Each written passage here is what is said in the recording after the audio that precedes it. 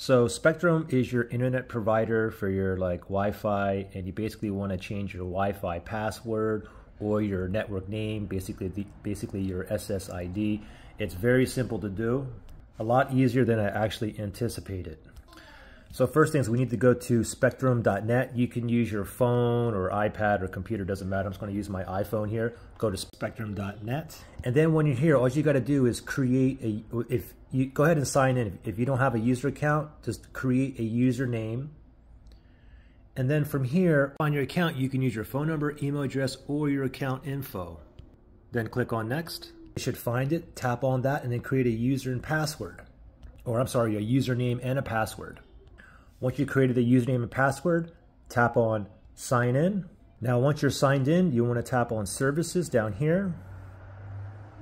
And then from here, we're going to go down to your Wi-Fi network. So we're going to go down, down, your Wi-Fi network, right here, network equipment, modem connected, router connected. And then what you want to do from here is just go down to manage network right there. Now when you're here, if your network name, your SSID, go ahead and name it whatever you want, and then go ahead and put a new password in there. And then once you're done all that, all you got to do is tap on save. After that, you can update your Wi-Fi password on your other devices and or your network name as well. I hope that helped you guys out.